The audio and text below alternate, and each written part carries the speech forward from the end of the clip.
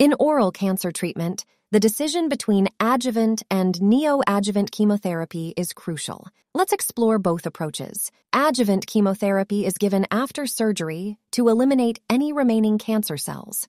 This helps lower the risk of cancer recurrence. Neo-adjuvant chemotherapy, on the other hand, is administered before surgery to shrink the tumor, making it easier to remove and potentially improving surgical outcomes. The choice between adjuvant and neo-adjuvant chemotherapy depends on factors like cancer stage, tumor location, and overall health. Your oncologist will help you determine the best treatment plan for your specific situation. Both approaches play a crucial role in managing oral cancer.